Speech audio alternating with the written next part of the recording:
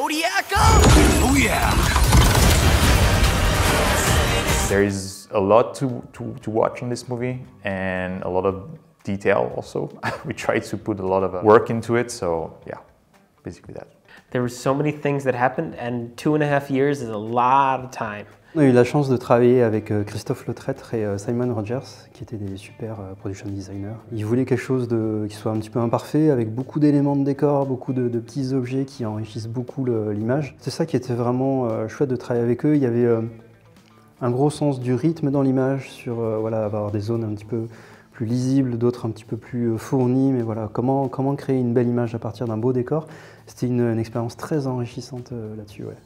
The one that we are really proud of is the demon, because we were not supposed to do it, but in the end I think the client was really happy with our take on the test, and we end up doing probably like 40 to 50 shots of demons. I think I will never forget, it was this one shot that was like 17 seconds long of Rat running through, and we had to get it all right, and just figuring out all the rendering and making sure that this works, that works, and that it all kind of ended up being smooth.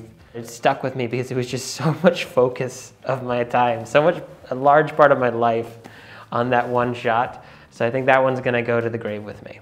I think it would be a side character, it would be Cynthia. She's grumpy and she's fun at the same time, so I like that. J'aime bien le rat. Parce qu'il est assez filou, puis j'aime bien sa façon de se mouvoir. My favorite, and that's Mistral. She's wise, she's beautiful, and she kick asses. I love her. I love the goat moment. I felt like in the first cut, the goat moment was a little bit more present, and I feel like goat is, you know, somewhat like the one that is a little bit more light, and I like it, yeah. Mon personnage préféré, c'est la grand-mère. C'est la grand-mère parce que je crois que c'est le seul personnage qui se bat à main nue contre Lou et qui a un combat vraiment cool, que ce soit dans la chorégraphie, dans l'animation, dans les décors. Je crois que c'est une des séquences les plus impressionnantes, je trouve, du film. Bon, moi, je suis très fier du rendu final. Je trouve que l'image, elle est vraiment très agréable, très moderne.